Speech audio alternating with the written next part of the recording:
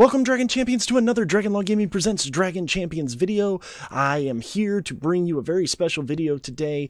I am bringing you Medatho's guide to soloing the Hardorc raid.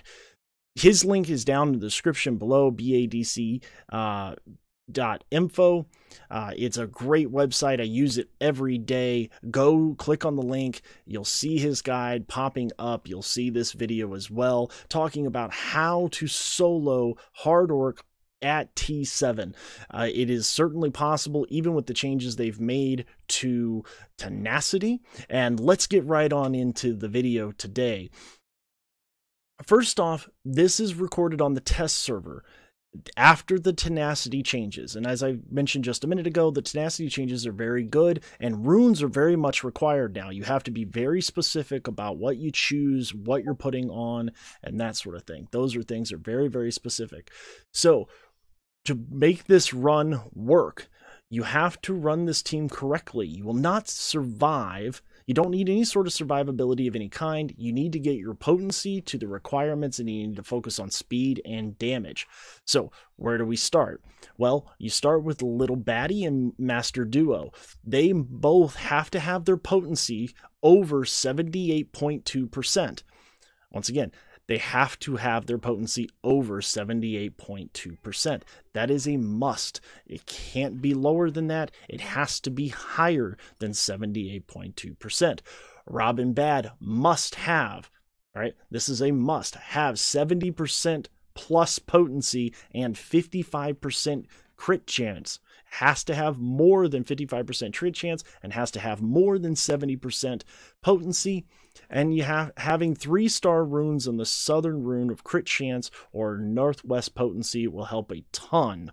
However, we didn't have any in this video. So if you have those types of mods, if you have blue 3-dot mods in your southern for crit chance, or if you have potency in your northwest rune, those are going to help you get to these thresholds a lot easier than if you don't have them, but they're not required. Little Baddie does not need much tankiness for this strategy at all. What she needs, you can get away with damage or speed runes to make the run marginally faster and safer. The run takes time.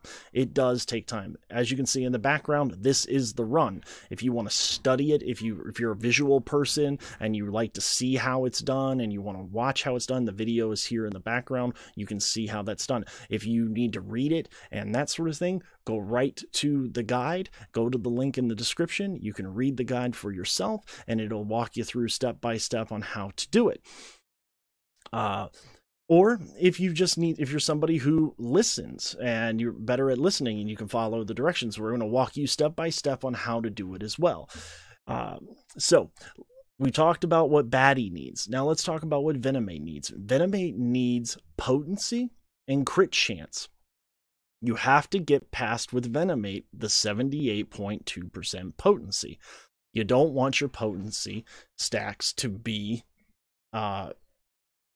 resisted at all. If you can see right now on the screen, right, 10 stacks of poison are on Hardorc at this present moment. You only have 2 turns. He's only taken 2 turns. We've cleared the ads. So let's get on to the major points and how this gets done. The goal here is to kill Mar and Corcorum and then lock Hardorc in a single turn for the remainder of the fight. I think that's pretty obvious, but we're using speed and we're using turn meter skills to get to this goal. Most of the damage actually comes from Venomate getting large stacks of poison, as you can see on the screen right now. We're currently up to 12 stacks of poison, right? It's possible to prevent Hardorc from taking any turns at all, but you don't want to do that. You want him to take at least 1 turn. He starts the fight with his summoning ability off cooldown. You want to add on cooldown in case RNG fails and he gets a few turns. I spent a good bit of the night tonight trying to reduplicate this run for myself, and I could do pretty well for a while, but then RNG just kind of got me. And I don't believe personally I had my characters to exactly where I needed to have them. So you have to make sure you have that 78.2% potency on Baddie and Duo and on Venomate. Those things are absolutely necessary. The last character that you need is Kagi, and you want to make him as fast as possible. Other than that, you don't have to worry too much about Kagi. You just want to make him quick, so he's taking a lot of attacks, making a lot of attacks. Use Kagi's haste when it's on cooldown. Every time Kagi's haste ability comes up, use it. Every single time. You'll see that in the gameplay video. As soon as it's up, just cast it every single time. Give you a little bit of how I cleared the ads when I was doing it. You kind of want to target them in the beginning. I was targeting the ads with my damage dealers while continuing to use turn removal, on Hardorc, because you want to make sure you get Master Duo landing that slow so he can get his turn removal and that sort of thing. Kill Mar and Corkum before either of them gets to use their AoE. And you can usually do that within Hardorc's first turn. So you want him to take his turn. He will cast a buff either on himself or one of the ads, and then after that it's fairly simple to get them down. You can blow them away pretty quickly. I used Venomate and Kagi to do that, and then keep using Master Duo to continue to remove turn meter and that sort of thing. If Master Duo does not land slow on his first attack, just restart. It's not going to work. You might be able to land it on the second turn, but you'll just get frustrated. It's best to just restart completely and go and start over. Once Corkum and Mar are dead, only use basic abilities from Duo, Baddie, and Robin, unless somehow the enemy Hardorc gets turns and summons them again. So it's basically all basic attacks from Master Duo, from Little Baddie, and from Robin the Bad. Robin Bad. He's not so bad now, right? And so you want to make sure you're doing that. If you mess up, if you want to try to do other things, if you're messing around with other things, that's where you're going to come off the rails. And so you don't want to do that. You just want to keep on plugging away, hitting those basic attacks once you get into the cycle, as you can see now up on the screen. Use Venomate's buff on Robin Bad primarily, and only if he's less than 50% turn meter. If Hardorc is about to take a turn, use the buff on Master Duo, because Master Duo's turn meter removal ability is not RNG dependent. If slow is there, he's going to remove turn meter. And so you want to be very mindful about what you're doing. You want to be able to take you be able to see what's going on the battlefield and assess the situation appropriately. And if it looks like Hardorc's about to take in a turn, use Venomate's ability to give it to Master Duo so he can remove 30% turn meter. Little Baddie. Taunt at the beginning, but once Mar and Corkum are dead, only use her basic. And I think that you'll find that that's very important, because the ads will just attack Kagi and blow Kagi away. Kagi's generally the weakest character, and the AI seems to target the weakest character in the group, just out of default. And so you want to make sure that their first ability you do with Little Baddie will be taunting, and then after that do your basic attacks. Skill priorities, right? So if you're trying to build this team, but you don't want to put in a ton of resources and that sort of stuff, but you got to make sure you have your skill priorities and where they're at. Robin the Bad's basic has to be fully up there. You have to have it all the way to level 6. Little Baddie, you need to have her for the Emperor ability all the way up.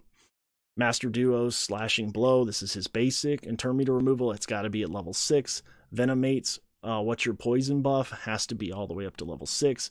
Venomate's Venomous Spit, his basic, needs to be up to level 6. His Poison Master passive has to be up to level 6. Kagi's Wind Speed, his haste ability, can go to level 5. It's not necessary for it to be level 6. So just keep that in mind. You also want to have Kagi's Lashing Wind basic. I think that should be all the way to level 6 as well, because you got to be able to do damage, and you're going to have the most damage output at that particular time. And so some other skills may speed up the battle if you want to invest into all of these characters. Now, some of them you're only going to invest in, like Robin the Bad, right? Or Kagi. This may be the only team you use them for. It's also completely possible that you decide you don't want to run a solo team, and that you don't need to run a solo team. But solo teams still exist. It's just considerably harder to do, and you have to devote time and resources, and the run takes about 14 to 15 minutes, as you can see here, right, up on the screen. So it's not easy to do. You have to invest in characters these are all free to play characters. They're all fairly easily accessible, except for Little Baddie, who is free to play, but it's going to take time to get her up. I don't personally have her at 7 stars. I'm actually just about to unlock her at 6 stars by the end of the event that's going on right now. But it's going to take a little while to get her up to 7. I have all the other characters to 7 stars, but they do need to have, they do need to have gear enough to at least survive the first turn, and that is important. You don't need a whole lot of survivability, but if you get caught on that 3rd turn and he AoE swipes your entire team and kills them, right? That's not good. And so, if you have any questions about this, I'm going to pull up here in a minute. I'm going to allow this video to go ahead and play out the rest of the way. As you can see right now, we're at 23%, 37 poisons on him. Slow is there. It's the same cycle over and over. Just turn meter reduction, right? Add on the poison. Do another basic. It really is. It's not easy to set up. It looks super simple to do, but it really isn't. Like I said, I spent most of this evening trying to replicate this in my test account, and I could not do it. And I think now I think it's pretty clear that if we go over to my test account, I probably didn't have Venomate up where I needed him to be on his potency, and I probably didn't have Robin the Bad up where he needed to be on his potency at 70 plus and 55% crit. So those are all very, very good points. It is still here. It is still possible. But as you've heard in some of my other videos, I said I didn't think soloing was good for the game. And I don't think that the way that you could solo it before was good for the game. However, this is okay. This is fine. This doesn't bother me at all, because the fact is that you're going to have to invest in these runes. You're going to have to invest in these characters. Some of these characters that don't really have any other viability other than for soloing. And then the runes themselves are going to be kind of difficult to get a hold of, because you're talking about northwest runes, which are only on hard nodes that are hard to get, and you got to get the potency ones. So it's very specific. It can be done on the test account because we have unlimited resources. It's easy to do that way. But if you're playing the game and you don't have a test account, and you have to decide, well, am I going to invest in these characters simply to solo the raid? Certainly you might, and it may be the way to go. A lot of people right now, I'm running T7 in my guild, and look at that victory. And let's see, look at these stats. Robin the Bad, it was all right here, all Venomate all the time. So let's pull up another part of the video, another clip that he sent me as well. This is how all the characters are set up. All the characters set up, 58% crit chance, right, for Robin Bad. And if you go all the way down to his speed, he's got a speed of 155. His potency is a 75.1. And as you see, it's all green dot mods: damage, speed, and potency. Armor, potency, speed, speed, critical chance, potency, health, potency, critical chance, potency, right? It's a lot. If we look at Venomate, same sort of thing, right? Got a good bit of magic damage. We got a health.